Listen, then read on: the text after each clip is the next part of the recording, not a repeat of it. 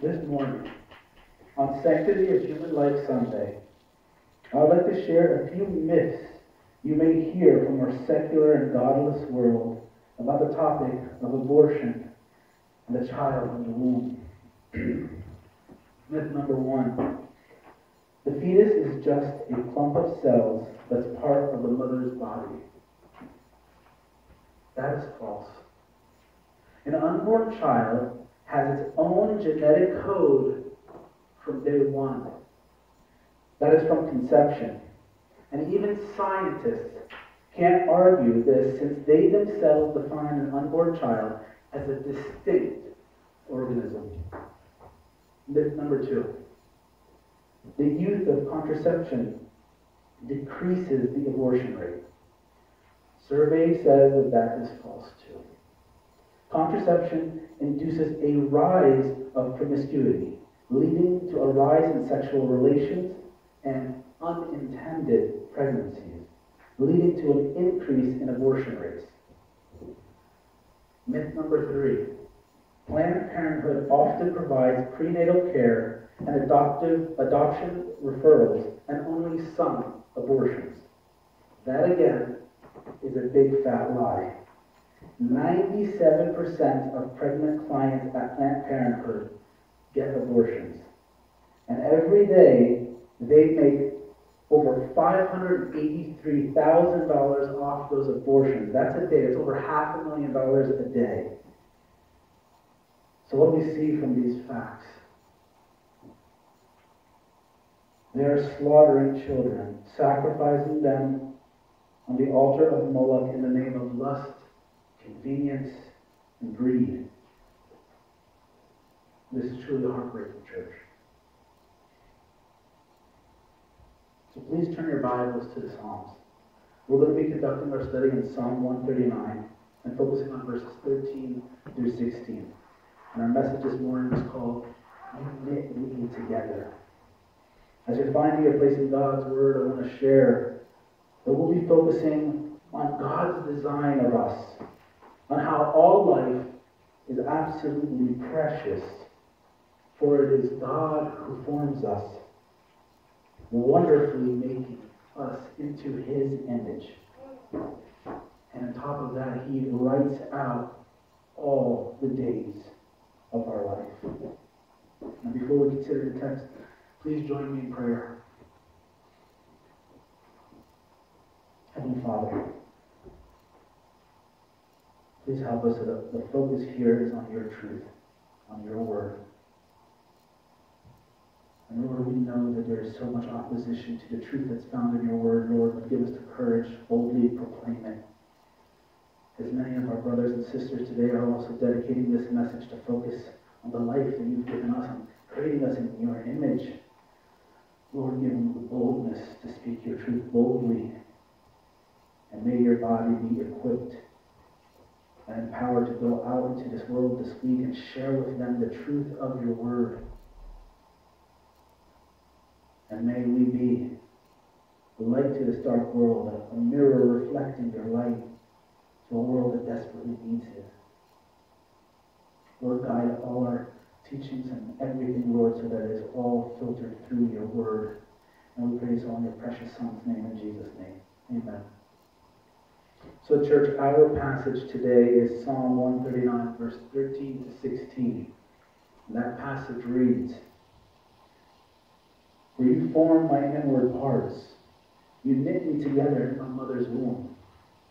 I praise you, for I am fearfully and wonderfully made. Wonderful are your works. My soul knows it very well. My frame was not hidden from you, and I was being made in secret, intricately woven in the depth of the earth. Your eyes saw my unformed substance. In your book were written, every one of them, the days that were formed for me, when as yet there was none of them." So let's take a look at our first point. God formed us. Again, I want to reiterate what it says in verse 13. "For you formed my inward parts, you knit me together in my mother's womb." So the term inward parts, which is kilyah in the Hebrew, was used to refer to organs like the kidney. Additionally, like it is used here, it was used as a metaphor of one's inner self and often used in parallel with the heart. That is because the kidney was considered the seat of human emotions or moral character in the ancient world. That fact that God intricately put us together is completely mind-blowing, especially when you consider all of creation. When you have time, if you have never seen it visually, I recommend that you do. Look at the size of the whole entire earth in comparison to a single human being. Now let me help you get a mental image of that. The earth is about 3.5 million times larger than a human being. Then look at the size of the earth in comparison to the size of the sun. The sun's volume would need 1.3 million Earths to fill it. Then after visualizing that, look at the sun in comparison to the whole entire solar system. It's pretty amazing, right? Well then look at the solar system in comparison to our galaxy, which is called the Milky Way. This Milky Way galaxy in comparison to our solar system is 160 million times larger. And comprehend this if you will. But our galaxy is only one of an estimated 200 billion in the whole entire universe. Beloved, God's creation is absolutely incredible and absolutely mind-blowing. And as technology keeps on improving and telescopes keep seeing further and further, do not be surprised if we learn that God's creation is bigger still.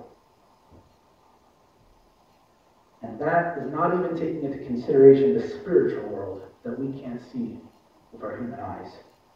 So in that context, I want you to see what it says in Psalm 8, verses 3 through 8. When I look at your heavens, the work of your fingers, the moon and the stars which you have set in place, what is man that you are mindful of him, and the Son of Man that you care for him? Yet you have made him a little lower than the heavenly beings, and crowned him with glory and honor. You have given him dominion over the works of your hands. You have put all things under his feet, all sheep and oxen, and all the beasts of the field, the birds of the heavens and the fish of the sea, whatever passes along the paths of the seas. So despite this vast creation, God cares so much for every single human life. He personally puts us together, knitting us together as a piece of fine art with the most intricate of details. If you've ever just seen the eye and seen how intricate it is, it will blow your mind away. As Isaiah 64:8 says, "But now, Lord, you are our Father, we are the clay, and you are our potter. We are all the work of your hand." So, as a skillful potter patiently and skillfully crafts his masterpiece, so too our God crafts human life in each mother's womb. In comparison to all of creation, we are nearly unnoticeable. A microscopic speck of dust in a vast, endless ocean. Yet he loves us still, being mindful of us, stitching together our organs together, composing our complex DNA codes, establishing our unique personalities and gifts, and then putting his signature on every single one of us with our one-of-a-kind fingerprints. We are truly fearfully and wonderfully made. And this takes us to our next point. Verses 14 to the first half of 16 says, I will praise you, for I am fearfully and wonderfully made. Wonderful are your works. My soul knows it very well. My frame was not hidden from you. When I was being made in secret, intricately woven in the depth of the earth, your eyes saw my unformed substance. The phrase fearfully that's said here in our passage, it can be better understood and better rendered as remarkably. So the verse says, in other words, I am remarkably and wonderfully made. And the word frame here in ancient Hebrew refers to one's bones. So as the Faith Life Study Bible notes, people in the ancient Near East considered bones to be particularly indicative of a person's nature because they were the deepest and longest lasting parts of a person. And the words that we see in our passage that says secret and depth of the earth are used figuratively as a metaphor for a mother's womb. The phrase unformed substance is referring to an embryo. So we see that this passage reveals that God is sovereign over all events and instances to the point that he is active even as a child is growing and developing in a mother's womb. That's how sovereign our God is. We as humans are unique in God's creation. We are set apart from everything else, for we are created in the image of God. Genesis 1 verses 26 to 28 puts it this way. And then God said, let us make man in our own image, after our likeness, and let them have dominion over the fish of the sea, and over the birds of the heavens, and over the livestock, and over all the earth, and over every creeping thing that creeps on the earth. So God created man in his own image. In the image of man he created him. Male and female he created them. And God blessed them. And God said to them, be fruitful and multiply, and fill the earth, and subdue it, and have dominion over the fish of the sea, and over the birds of the heavens, and over every living thing that moves on the earth. From the very beginning, God created us in his very own image. And he gave us authority to have dominion over the rest of the earth, calling us to be good stewards of his creation. And as much as our current society hates it, God's word, along with science for that matter, make it undebatable that God created humans only as male and female. I don't care what society says. I don't care what some states say. Doesn't matter what the federal government says, or what some schools say. God created them male and female. And marriage is God ordained, and it always has been, always is, and will always be between one man and one woman. To suggest otherwise is to claim that God made a mistake, but God doesn't do that. He is perfect. And as we have seen, he is completely sovereign in how he puts us together, putting together our DNA code and forming our organs and doing all these things. To say that he did a mistake is contrary to who God is. God is completely sovereign. As created beings in the image of God, we also are instructed from the very beginning never to take another life with our own hands. Genesis 9 verse 6 says, whoever sheds the blood of man, by man shall his blood be shed. For God made man in his own image. So outside of war or capital punishment, as even in this verse we see it, we never are to shed the blood of another person. Again, as much as our current society hates it, the Word of God is absolutely crystal clear on this point. We are never to take the life of someone. That is, regardless of the fact of whether they are outside the womb or inside the womb. Murder is murder regardless of the location of the victim.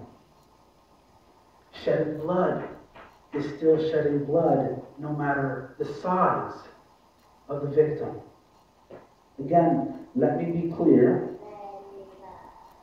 It does not matter to me whether YouTube takes this down or censors this message. It does not matter. You cannot stop the biblical truth that's founded in Scripture.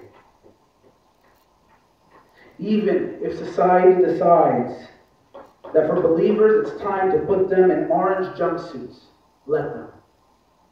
We are not to run away from this. We are to stand on God's truth. Because we as believers, we don't care what society says. We don't care what some states say. We don't care what the federal government has to say about the matter. We don't care about what some schools say. No one has the right to abort a baby. For human life is precious to our God, the one and only God of all creation. As Luke 12:7 says, "Why, even the hairs of your head are all numbered. Fear not, you are of more value than many sparrows." This is our God, who counts the hairs in your head. And mind you, that number changes. He still keeps track of it. That's our God. Now, for those who are hearing this message, and in your past you may have ended up making a very horrible mistake. Maybe your sins of your past that are haunting you, know this. There is always hope in Christ. No sin is too great except the sin of altogether rejecting Him until the very end. But as long as there is breath in your lungs, there is still hope. Remember who wrote a major part of the New Testament? The chief of sinners, Paul. Because it was God who took the chief of sinner and shattered his stone heart and turned it into flesh. It's never too late. If this is you, ashamed of your past sin, cry out to Him. Repent of your sins, all your sins, repent of it, turn away from it completely, and surrender to the only name that saves, Jesus Christ. For as believers, He has an even greater love and calling for us. We can't forget the fact that He created us to be His personal workman. Even though He could do it all, He still chooses to use us. Look at the profound truth found in Ephesians 2 verse 10. For we are His workmanship, created in Christ Jesus for good works, which God prepared beforehand that we should walk in them. This is our great purpose. God didn't create His elect just to sit around and do nothing. He called us to be active. He created us to be His workmen. That's why when you're saved, you're not just beamed up into heaven. You're still left here. The amazing thing is that all of this was prepared before the foundations of the world were even laid down. Meaning that this has always been God's plan from the beginning. So we are called by Christ to serve Him, and we must walk in His ways. We can't forget what Christ has done for us. We can't forget Ephesians 2 verses 4 through 5 that says, "But God being rich in mercy, because of the great love which He loved us, even when we were dead in our trespasses, made us alive together with Christ. By grace you have been saved." We must thank God for our salvation. He is the absolute author of salvation. For He is the one who wrote out every one of our days. And this takes us to our next and final point. Every day is already written. The second half of verse 16 says this, "In your book were written, every one of them, the days that were formed for me, when as yet there was none of them." This verse makes it very clear that God sovereignly ordains one's life before they are even ever conceived. This truth follows the pattern that we see all throughout Scripture. For example, one only has to look at Jeremiah 1 verse 5 to see this truth reiterated, which says, "Before I formed you in the womb, I knew you. And before you were born, I consecrated you. I appointed you a prophet to the nations." So before Jeremiah was even in the womb, that's before conception, God knew him and already wrote out the days of his life, which included God's perfect plan that he would be a prophet of his. That's how sovereign our God is. Isaiah has very similar words to share in Isaiah 49 verse 5, which he says, "And now the Lord says, He who formed me from the womb to be his servant, to bring Jacob back to him, and that Israel might be gathered to him, for I am honored in the eyes of the Lord, and my God has become my strength." Again, the narrative is the same over and over and over again. God is the one who plans our days. God plans every day and every detail of our days. Just look at what it says in Psalm 56:8. "You have kept count of my tossings. Put my tears in your bottle. Are they not in your book?" Every event God has written out in our book of life, even recording every tear that we shed. He has written it all out. Not a single thing do you experience in your life for nothing. It all has a perfect purpose. God's plan accounts for everything. Meaning, God even plans whom will be set apart for salvation, as it says in Galatians 1 verse 15. "But when he who had set me apart before I was born, and who called me by his grace." Believers are only saved by the mercy and grace of God. Scripture has taken away anything that we can say that points to something that we did or would do. It is not by our own merits, by the things that we would do, that we are saved. No, it is by grace we are saved. So we can only be humble and thank God with all our heart that He has shown mercy amongst us.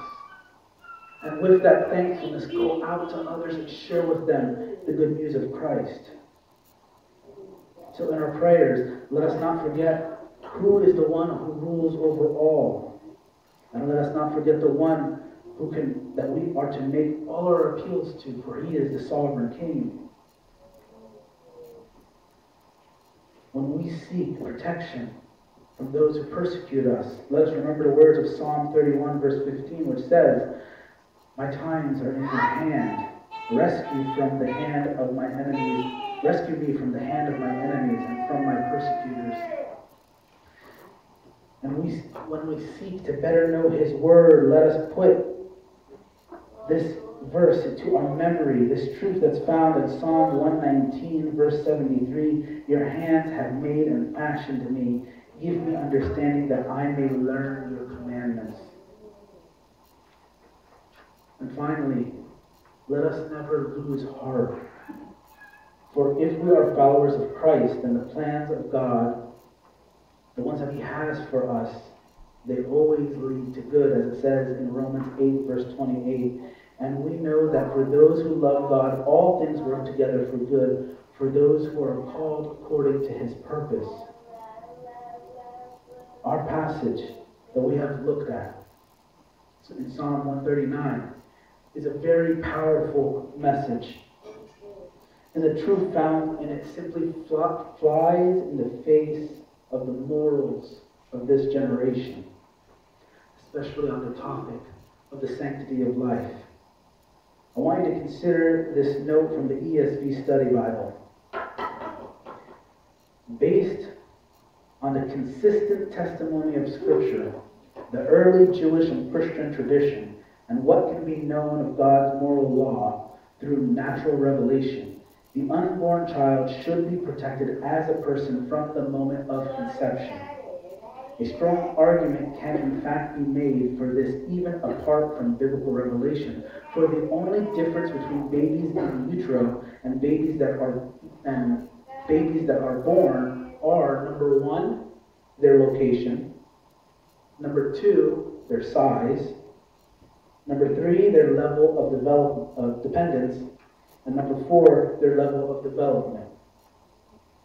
But these are not morally relevant factors that would allow death for one set of babies, the preborn, and the life of the other, those who have been born.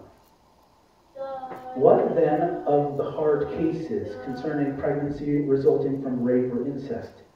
Christians should give compassionate care to those affected by such sins, including both the mother and the unborn child.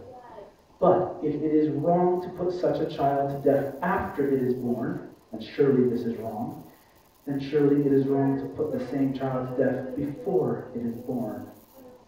The preborn baby should be treated as a person in the image of God.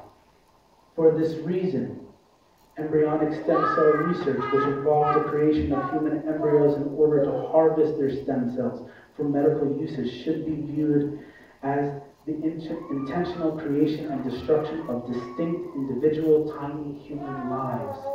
Other sources of stem cells should be used instead, where the removal of the cells does not harm a human being. The witness of Scripture, as confirmed by the testimony of the early church, is that every human being from conception through natural death is to be respected as a person created in the image of God, whose life has special dignity by virtue of his or her relationship to the Creator. Like the early church, Christians should be known as the people who protect, nurture, and cherish children as gifts from the Lord.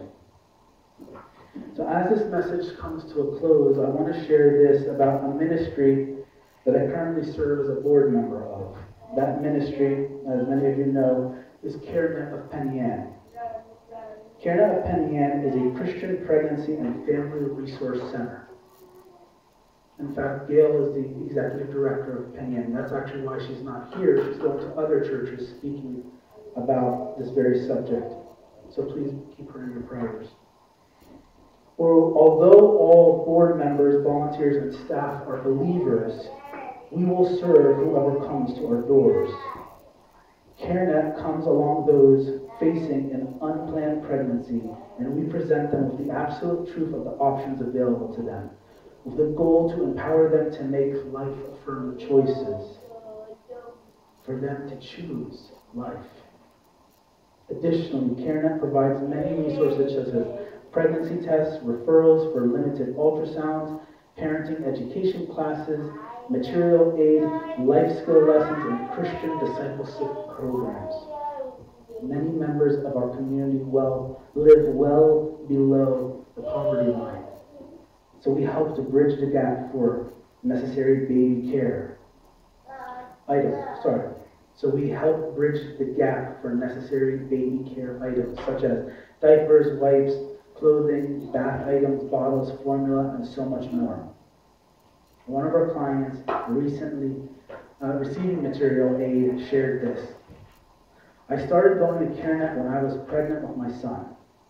CareNet has helped me so much with getting a car seat and tons of baby supplies. Without the help from the videos and all the learning I have received through the first 6 months, I wouldn't have been able to do it without them. They are so friendly and helpful. I would recommend their program to anyone I know that could use the help. I'll be going to visit them as much as I can. Living out the commands of Scripture to be God's workman, to love others, and to provide for the needy in our community is an incredible honor and blessing to all in the ministry. our number one goal still remains the same: to reach abortion-minded and abortion-leaning women, educate them to make a life-affirming decision, and to hear the gospel of our Lord and Savior, Jesus Christ. You see, church, this year was full of monumental victories and heartbreaking attacks. We have seen the work of 50 years come to fruition in the overturning of Roe, something many thought we would never see in our lifetime. However, our work does not stop there. We must continue to press on, and we must continue to run the race with endurance. We must continue to offer hope through Jesus Christ to all who come through our doors. Sadly, we must acknowledge that absolutely nothing has changed in New York State with the overturn of Roe. In fact, now the state is working harder than ever to discredit Christian pregnancy resource centers like ours. They do a lot of different attacks to try to discredit Christian pregnancy centers. It's horrible. Additionally, several Christian pregnancy centers have been the target of hate crimes, vandalism, and defamation. But Christ warned us in the scriptures. The world hated him first, and they will hate us too, because we proclaim his truth. So what can the body of Christ do? What can the congregation of Bethel Baptist Church do? I advise you to seek God's direction. As a ministry that shares God's truth along with being a pregnancy center, it means that we are not funded by the state. And in fact, many grants that we would normally be able to get, we are passed over for the fact that we share the gospel of Jesus Christ. So if anyone has the ability or resources, see if God is leading you to support the ministry financially. Many of our supporters are monthly donors, but others make one-time gifts. Consider taking one of the baby bottles you're going to see that are in the back of the sanctuary. You can fill it up with coins, dollars, checks, whatever you want, and then bring it back. In the back of the church, there's also an Amazon wish list for office supplies at the ministry. There's also items that the center needs for its boutique that it has. Another way of helping is by being a volunteer. We need volunteers who can help at the center during the week. We need other volunteers that can help out for a special event. And we need still other volunteers that can serve in our fundraising committee. Additionally, if anyone is interested, we have an application that can be filled out if you're interested in joining the board and volunteering your time that way. As a board member myself, I share the skills God developed in me to help in ministry. I share my experience serving in the churches and other ministries and not-for-profits that I serve with. I also share my previous experience in marketing and graphic design. For example, in order to reach abortion-minded women, we have to do a lot of that battle online. When a young girl says, "Hey Siri, show me abortion centers near me," or "show me abortion pills options," we would like to be the first call that she makes so that we have a chance that we can share with her the value of choosing life. And not just life for her baby, but that ultimately that she can come into a relationship with Christ and have eternal life. So CareNet for the first time has partnered up with a pro-life Christian marketing firm to reach these women. However, those laborers deserve their wages too. And CareNet is seeking anyone who is willing to partner with us in that battle. Whether it is by resources, finances, whether it's your time, whether it's your knowledge, whatever it is, any help would be appreciated. But the thing that we ask first and foremost, the most powerful thing, is prayer. We need a lot of prayer. There was a day that the liberal progressives had chosen as a day to attack anyone who was pro-life.